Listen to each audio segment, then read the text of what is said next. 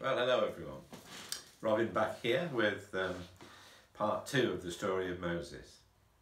Did you find it in the Bible, the story of Moses? Actually, it's a really long story, and I don't think I could even fit it into 2 parts if I told all of it. Anyway, let's carry on from where we got to, and I'll try and finish it in this session.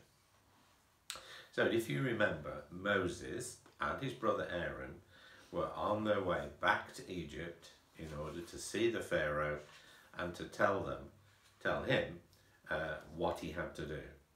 And if you remember, the Lord God had said to him, "Tell Pharaoh, let my people go." So that's just what Moses did.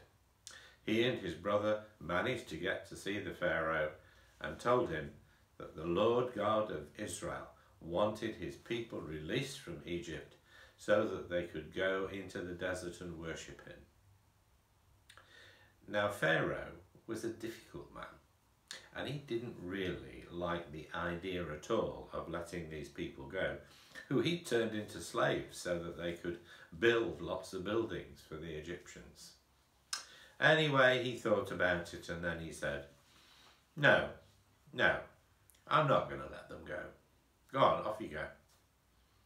Moses warned him that if he didn't, a whole series of difficulties, plagues, pestilences, all kinds of things would happen to Egypt. But Pharaoh said, No, I don't believe in your God. I believe my gods are more powerful.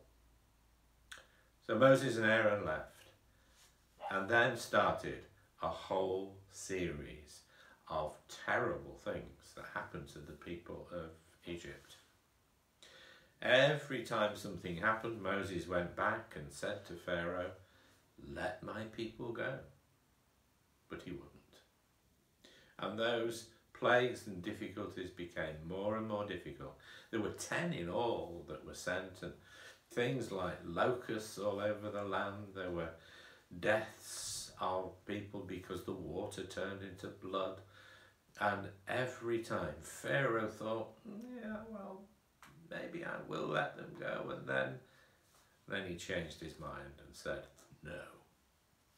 Well, eventually it came to the 10th plague. And Moses and Aaron went back to see Pharaoh.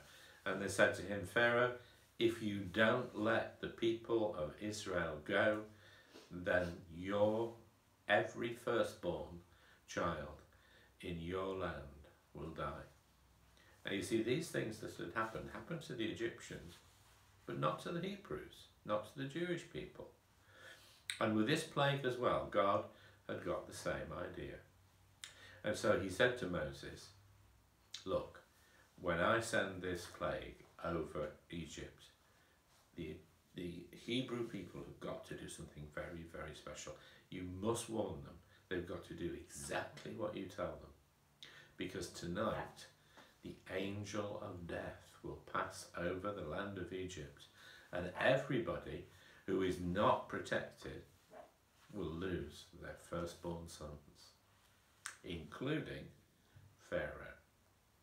So tell my people that what they have to do is to take a lamb, a perfect lamb, that they must kill it, ready to eat, that they must roast it, and after they have eaten it, they must take the blood from the lamb and paint it on the doorposts and across the lintel of the door.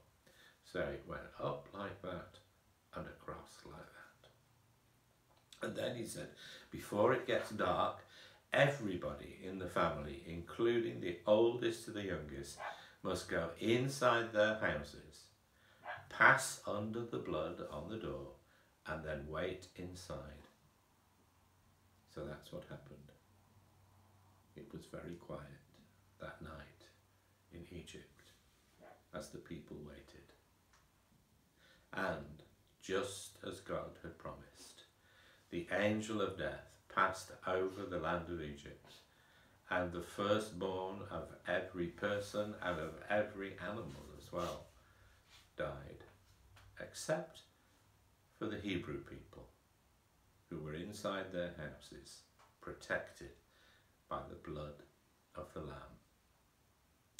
And they heard the crying and wailing coming from the Egyptians, and they felt very, very sad and sorry for them. But they'd been given a chance and they had rejected it. And so Moses said the next morning, I'm going back to see Pharaoh. And he went to see Pharaoh, and this time Pharaoh said, okay, that's it. Get out of my land. Go on. I don't want to see any Hebrews ever again. And Moses said, I will organize it so that we all leave today. So he got everybody together. They came out of their houses, they packed their goods, and they followed Moses out into the desert, away from Egypt. And as they walked, the Egyptians even gave them money, silver and gold, to say, look, here you are, but don't come back. And so they went and they left Egypt with more money than they'd ever brought into it. Now, as they went from Egypt, they made their way towards the Red Sea. And as they came towards it, a terrible thing happened. Pharaoh, who had been very angry with them, if you remember, decided, I am not going to let them go, I am going to kill them all.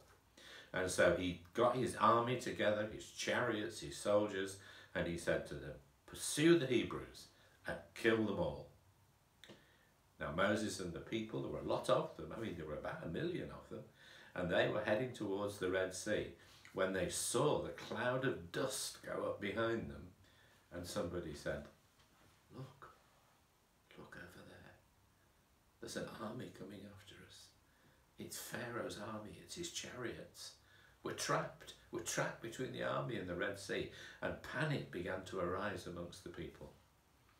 And Moses prayed to God and he said, oh Lord God, you haven't brought us out of Egypt by your might and by your power just to see us die here by the Red Sea. And God spoke to Moses. He answered his prayer. And he told Moses to lift his staff over the waters. So Moses stood on the banks of the Red Sea. He lifted up his staff. He held it out above the water. He didn't say anything. That's all he did. And then suddenly, this great wind came up and it pushed the waters in different directions. So eventually, there was a pathway through the sea.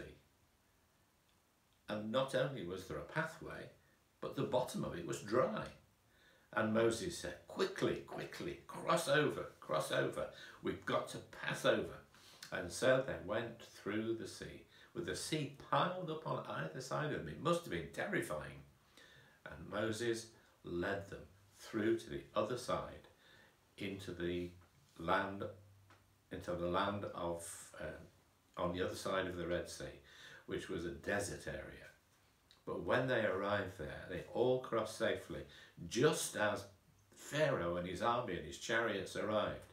They saw what had happened and they charged after the Hebrews, knowing that they had to kill them on Pharaoh's orders. By the time they were all in the bottom of the Red Sea with the waters piled up on either side of them, the wind dropped. The waters tumbled back in. And Pharaoh's army was completely drowned and wiped out. But on the other side, God's people were safe, with Moses, with Aaron, and he was going to lead them for another 40 years to the promised land. God bless you, and I hope that when you find the story, you might even read the rest of it. Bye.